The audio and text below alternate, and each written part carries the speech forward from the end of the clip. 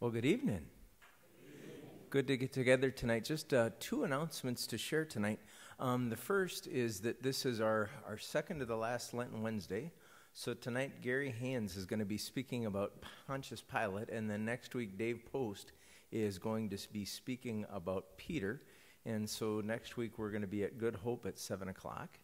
And the other announcement is that the men of Good Hope are hosting a dinner, and that is on Sunday, and serving starts at, can't remember, 11:30. 11:30 to 1, and that's on Sunday at Good Hope. And then if you want to come and help, you can start peeling potatoes at 1 o'clock on Saturday. And I've been told there are people who actually know how to run that potato masher. So, but come on by on Sunday for dinner. Not too sure of too many other announcements to share. Turn us over to Daryl, who's going to lead us, and Gary's going to share the word with us tonight.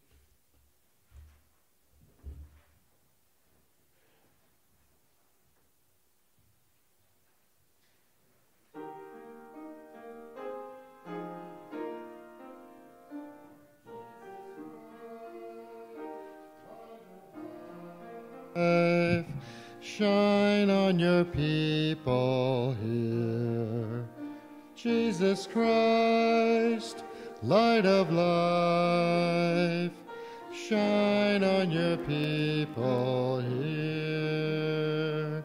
Stay with us now, put fear to flight, as evening ushers in the night. Warm the darkness with your love and light. Jesus Christ, Jesus Christ, light of life, shine on your people here. Jesus Christ, light of life, shine in your people here. Joyous light of glory, sacred word made human story, blessed Jesus Christ, of the Father given, light to earth from light of heaven, holy endless source of life. As we come to the setting of the sun, and we look to the gold of evening light, we will raise our songs in the praise of your glory, and with all the universe unite. Joyous light of glory, sacred word made human story, blessed Jesus Christ, of the Father given, light to earth from light of heaven, holy endless source of life.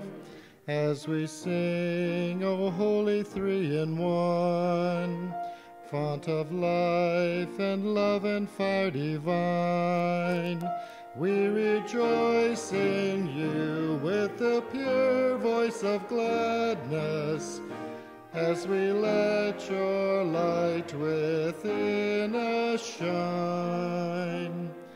Joyous light of glory, sacred word made human story, blessed Jesus Christ, given light to earth from light of heaven, holy endless source of life.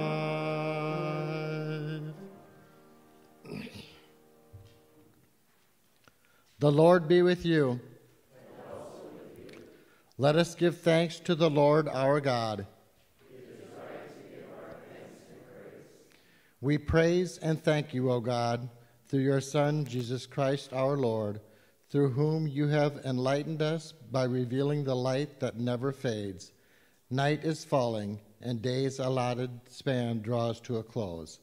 The daylight you created for our pleasure has fully satisfied us, and yet, of your free gift, now the evening lights do not fail us.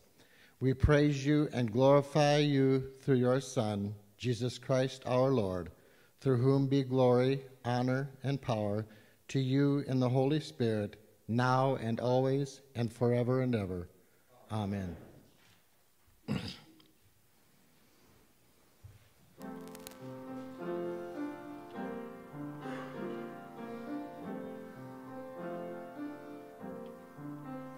We lift our hands in prayer like incense rising, and offer our lives to you, O God.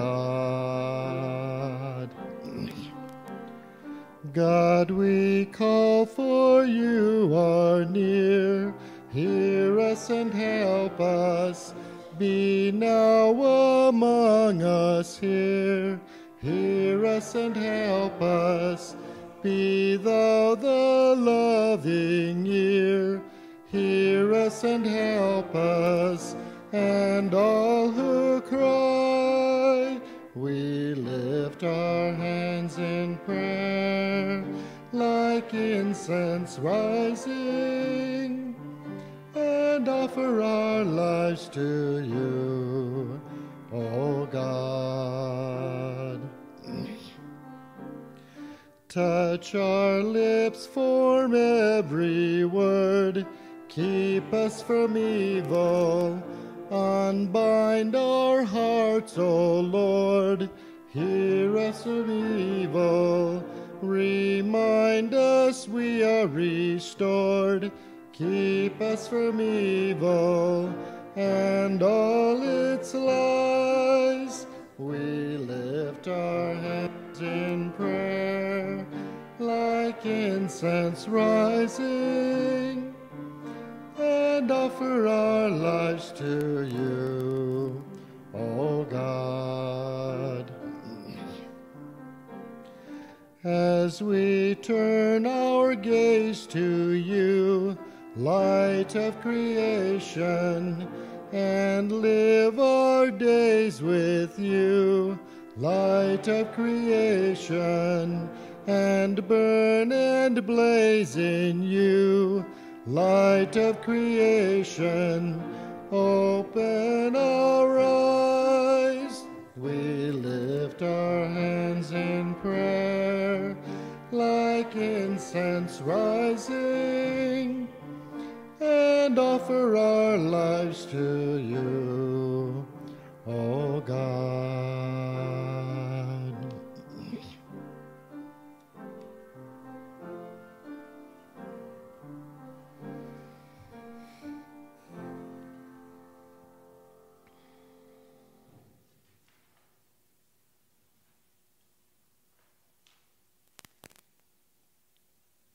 Let us pray. O God, from the rising of the sun to its setting, your name is worthy of all praise. Let our prayer rise before you as incense, and with the lifting up of our hands, may we offer our whole lives to you, through Jesus Christ our Lord. Amen.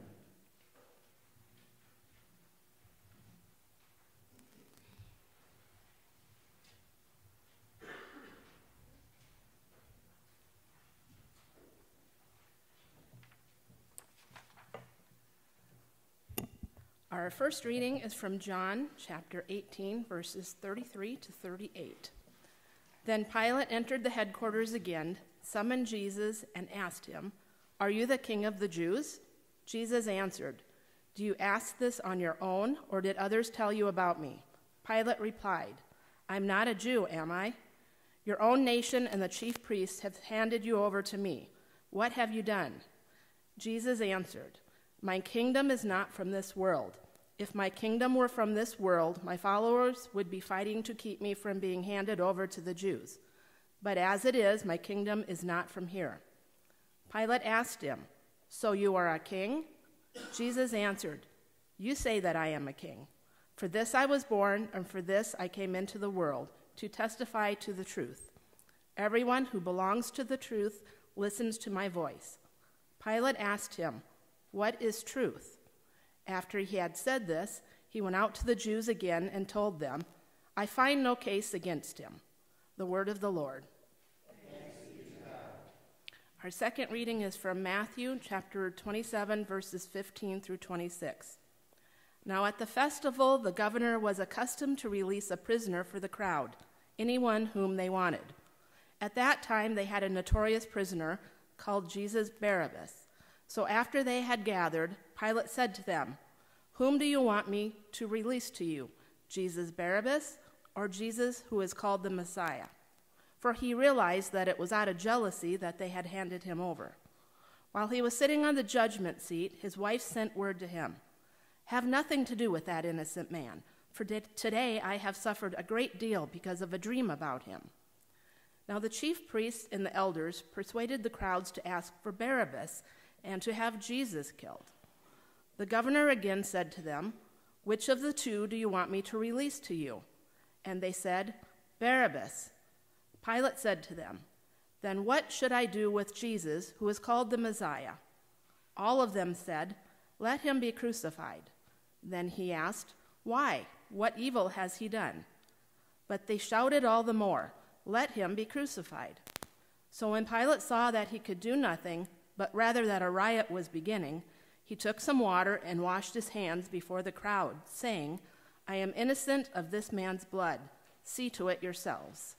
Then the people as a whole answered, "His blood be on us and on our children." So he released Barabbas for them, and after flogging Jesus, he handed him over to be crucified. The word of the Lord.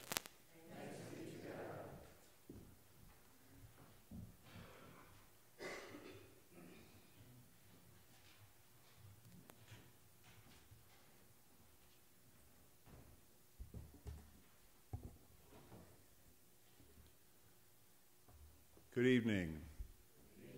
I am Pontius Pilate. I was the governor of Judea from the years 26 through 36 of the Common Era. I was appointed governor under the Emperor Tiberius. I was appointed through the intervention of Sejanus, who was one of his favorites. I was protected by Sejanus. I could pretty much do whatever I wanted to. He had my back until the year 31 CE, when Sejanus was convicted of trying to overthrow Tiberius. I took money from the Jewish treasury to build an aqueduct. I tried to put images of Caesar in the Jewish temples and synagogues. I tried to make them use money, coins with pagan images on them. But the thing I am most known for is the trial and crucifixion of Jesus Christ. It was a strange and surreal event. Not that I was in any way bothered with Jesus being crucified. I have sent more people to the cross than I can count.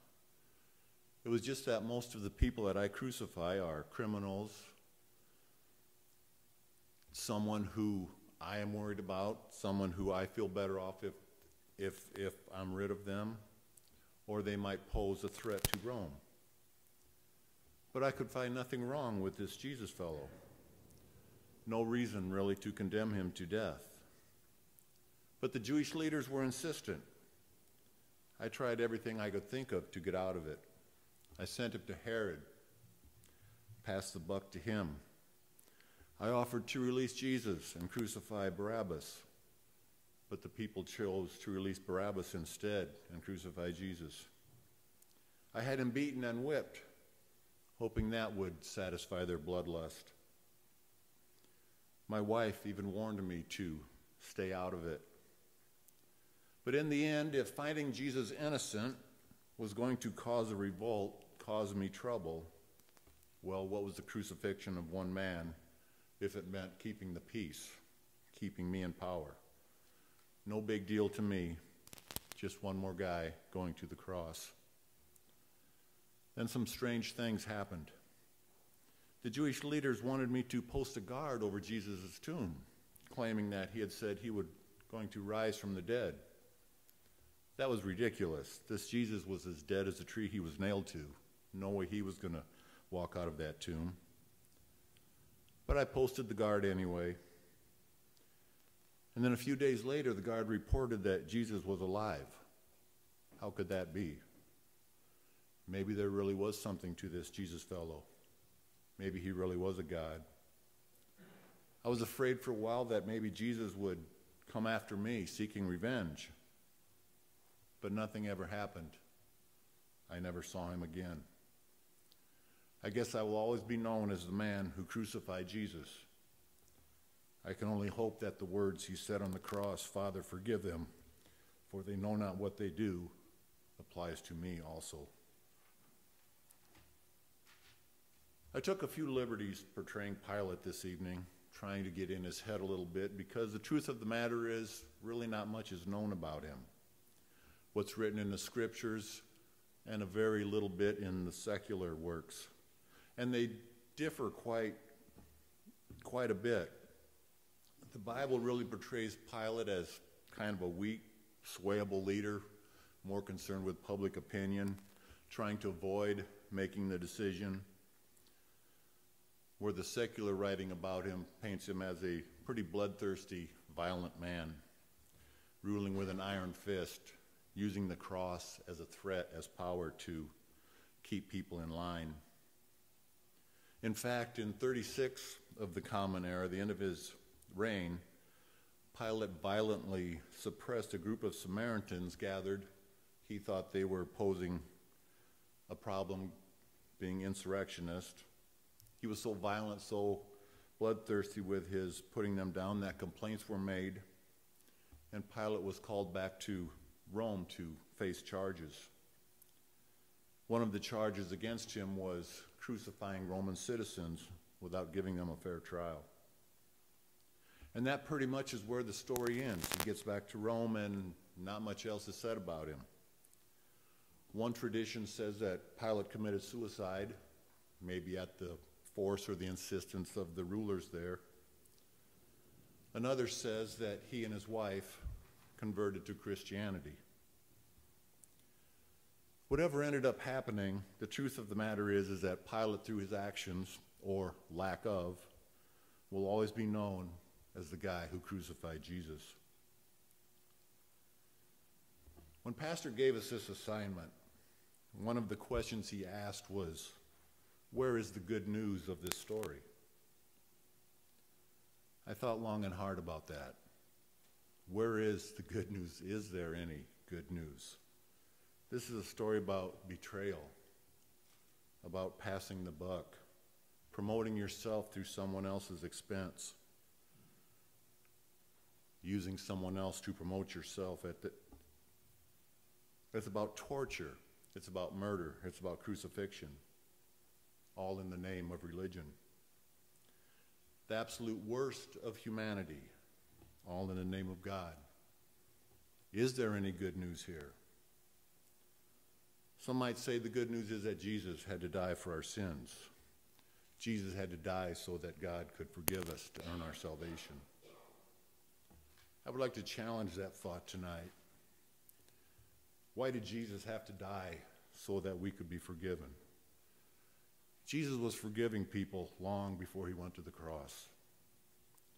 Our Lutheran theology states that there's nothing we can do to earn our salvation, but only through the grace of God can we be saved, be forgiven. So why do we think that someone had to die before God could forgive us?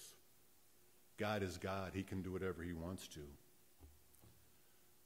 I think sometimes we promote the idea that Jesus had to die to absolve ourselves of any blame. We can wash our hands of the whole incident, just like Pilate did. It wasn't my fault Jesus died on a cross. Pilate crucified Jesus. It was those Jewish leaders, the Jewish crowd, who cried, "Crucify him." We can even blame God. It was God's plan. It was God's fault that Jesus had to be crucified. The fact of the matter is that you and I, crucified Jesus. What was it Jesus said? Whatever you do to the least of those among you, you do to me. With our thoughts, words, and actions, or lack of actions, we crucify Jesus every day. I don't think Jesus had to die on that cross. I think Jesus was willing. Jesus was willing to die on that cross. Let's be honest, Jesus could have walked away from that situation anytime he wanted to. He had much as told Pilate the same thing. I could call my angels, call my followers. We'd be out of here in a minute. Jesus wouldn't even need his followers. He could have walked through that crowd. He could have struck down anyone who tried to stop him. He could have took it a step further. He could have forced them to get down on their knees to praise him as king, as Son of God. He could have made them do the right thing. He could have treated them and us as his puppets, pulling the strings to make us do his will every day. Think how much better this world would be if he forced us to do the right thing every day, if he forced us to do his will. Isn't that really what we pray about often? When we pray about peace in the Middle East, when we pray about the end of the war between Ukraine and Russia, aren't we really saying, God, make them do the right thing? But God doesn't control us. He doesn't manipulate us. He doesn't pull our strings to force us to do his will. Because that's not what love is. Love is respect and giving free will. Free will to make our own decisions, to chart our own path, to choose which road we will follow. And not only does he give us free will, but he is willing to pay the consequences for our actions, for our decisions. We can love him, we can follow him, we can hang him on a cross. And he willingly goes to the cross, paying the consequences for our actions. That's pretty incredible when you think about it that way. But what's even more amazing is he knows we are going to make the wrong choices, wrong decisions. And he still gives us that free will. And he is still willing to pay the price for our decisions. But the most incredible thing is after we make the wrong choice, after we nail him to the cross, after he suffers and dies on the cross, he still loves us, still has compassion for us. He still forgives us. Who does that? Seriously, who does that in this world of eye for an eye, of revenge, of getting even, of get mine before you get yours? Who suffers and dies on a cross and then forgives the people that put him there? Our God does. That's who. What an incredible, amazing, loving God we have. Amen.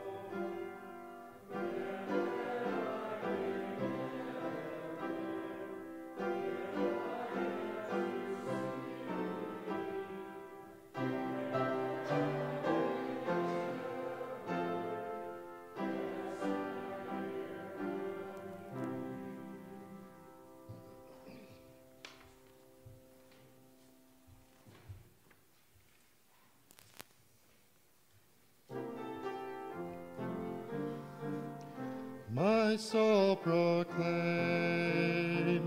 your greatness, O God. My spirit rejoices in the love of my Savior. You have looked with favor on my simple ways, and I will praise you all of my days. You have called me blessed, done great things for me. You have shown your mercy, set my spirit free. You have lifted the lowly, sent the rich away. You have filled the hungry, and holy is your name. My soul proclaims your greatness, O God. My spirit rejoices in the love of my Savior. You have looked with favor on my simple ways, and I will praise you all of my days. You have humbled the mighty, scattered earthly pride. You have strengthened your servants, kept us by your side. You have honored your promise, made so long ago.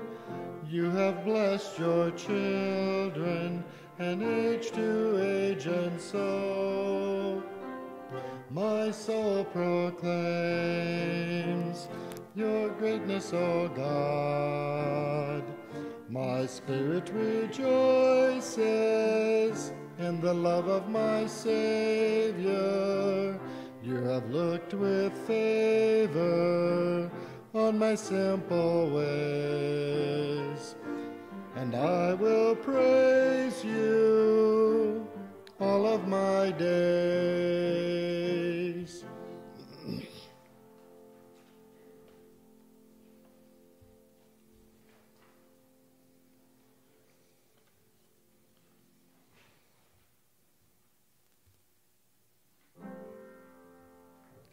God of love, have mercy and listen to our prayers.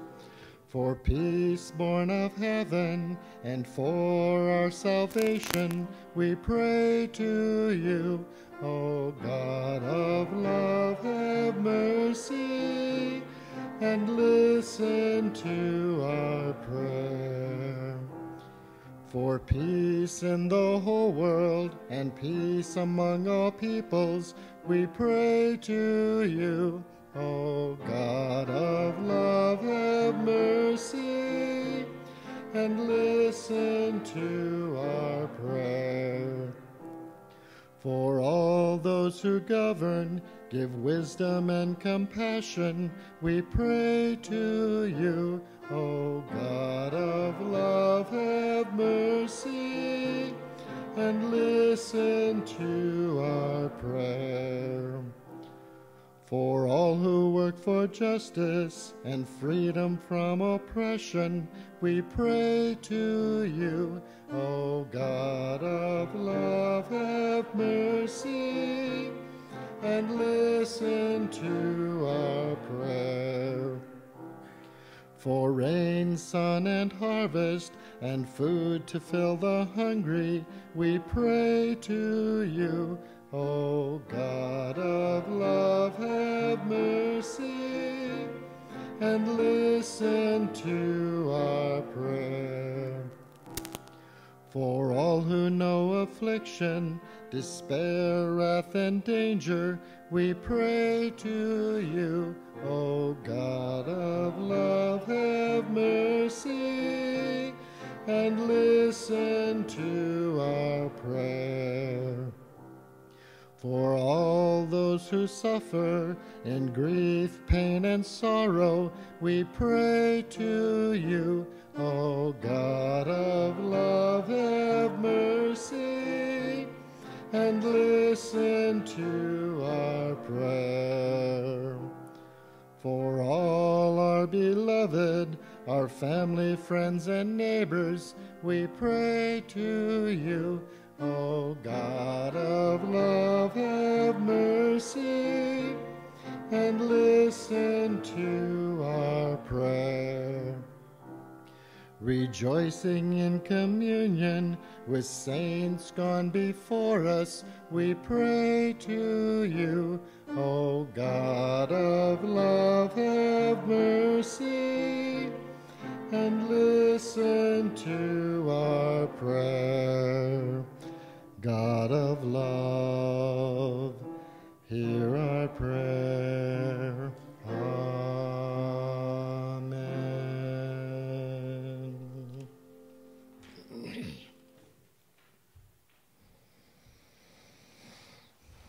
Let us pray. God of love, we thank you that you have kept us under your protecting care in the day that is past.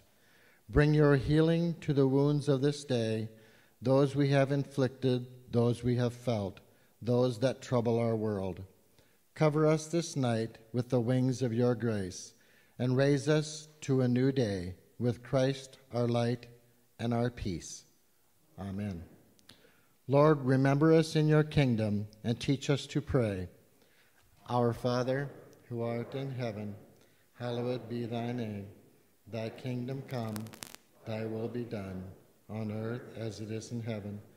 Give us this day our daily bread, and forgive us our trespasses, as we forgive those who trespass against us. And lead us not into temptation, but deliver us from evil. For thine is the kingdom, and the power, and the glory, forever and ever. Amen. Let us bless the Holy One. To God our thanks we raise. May God Almighty bless us, guide us and defend us, and lead us into life. Amen.